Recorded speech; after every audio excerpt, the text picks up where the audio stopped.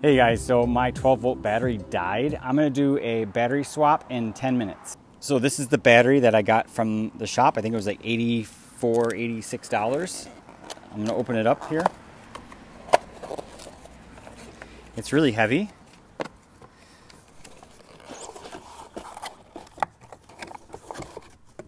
I can grab it and take it out like that.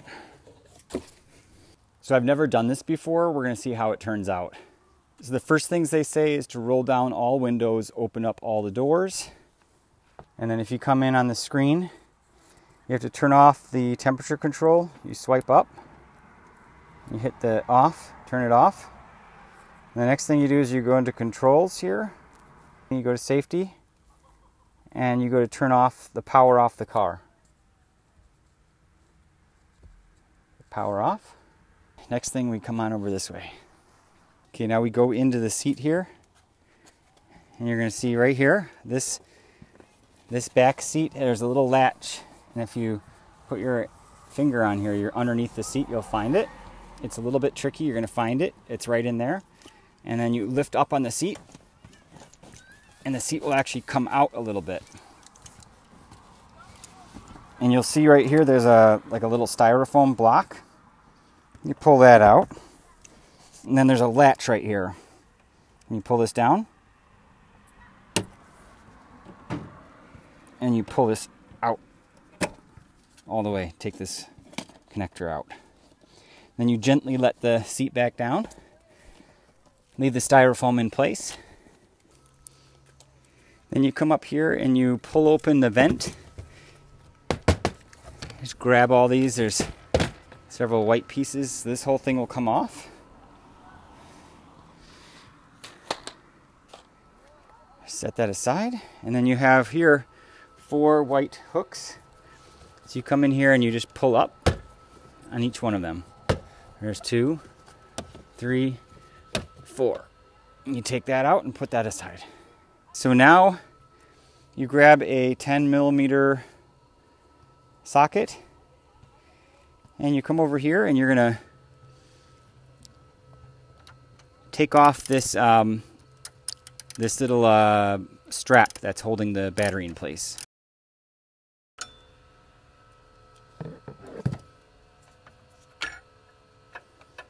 Okay, so essentially this little nut comes off right here. That comes off, and then the bracket here comes off, and then this little guy pops out. I think you have to tilt it sideways. It's a little bit tricky. Oh, okay, you just push the back. There's a little lever. You push that back a little bit, and it comes out.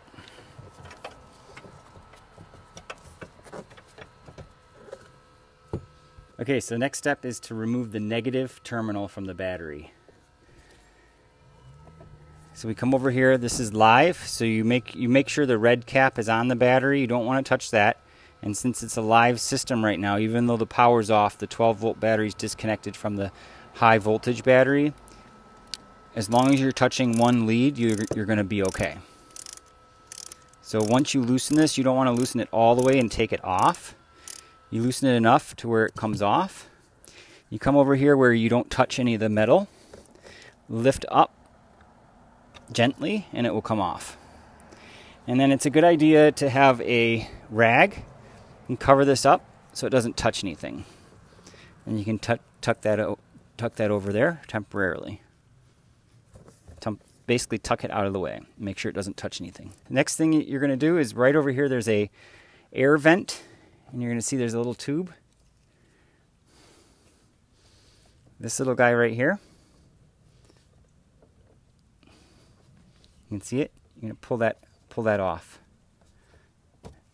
Okay, that comes off. Okay, and just set that aside gently. Sometimes the plastic can be brittle. And the last step now is to remove the positive terminal. So we're going to come over to the red cap. Here, take that off, and we're going to start removing the positive terminal.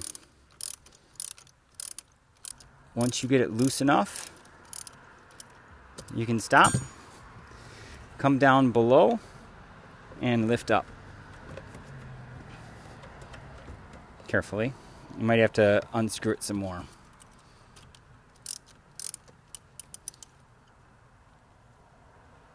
Give it a little bit of help while it's still on the wrench. Okay, and then same thing, you're going to cover this up with a rag and set that aside as best you can. And then the battery basically comes straight out. So we're going to grab it from the handle and pull up. And there's the old battery. Okay, so with the old battery, there's a little clip in here, this little red cap. You're going to want to make sure that that comes off and you keep that aside. And then the old battery you're going to dispose of at your local Tesla service center.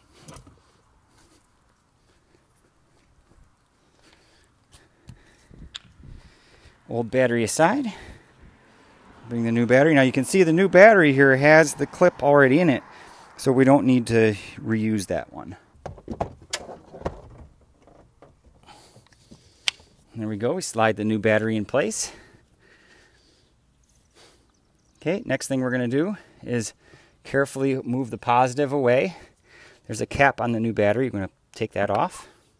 There's a cap on the positive, the cap on the negative. We'll do one at a time just to be safe. So I'm going to take this towel off very gently. Expose the connector again. Come back over. Place the connector onto the battery. And we're going to tighten it down. Nice and tight. And then cover it up. Next step is to put the air hose back on, the air vent. So there's that little hole. You just find it where it is, push it in just the same as it was before. Yep, there it is. You can push that in. Push that in as far as it'll go. Okay, great. And once you got that in, now you can remove the plastic cap from the negative terminal. Now we very carefully bring the negative terminal back up here into this area. Now the minute that you plug it in, the battery's going to be live again. So you just do this quickly. So you come over like this, don't touch any of the metal parts, and slide it down.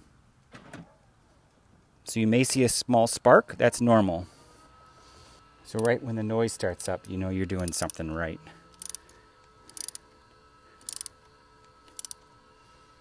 Tighten it down enough. You don't want to tighten it down with a death grip, but enough so that it's making a solid connection. Yeah, you don't want to go too tight. And then the last step is to put the bracket back in place. So to do that, we have our bracket here. And what we're going to do is place it back in the same way that it came.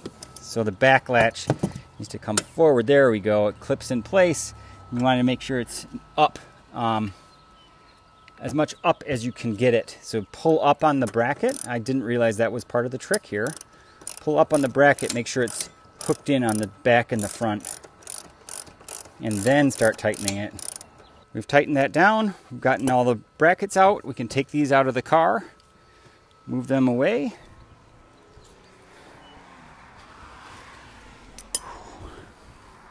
Okay, and then what we're going to do next is put on the vent cap for the fan. We're going to bring that over here.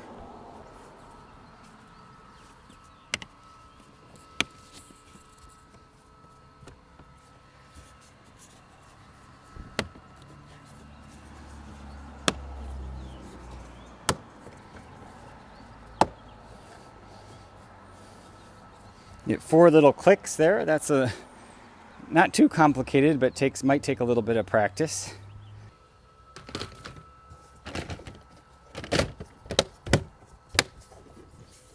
And then we'll close the front.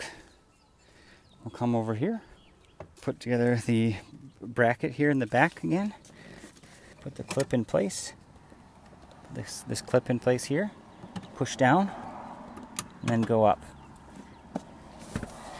Put your seat back in. Whoops. So you might forget, as I just did here, to put this plastic or this styrofoam back in place.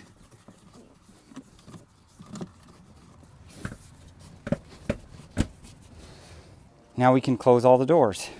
And everything should be back to normal. You can operate your car and turn on the air conditioning again and test everything out. Hope that was helpful. See you guys in the next video.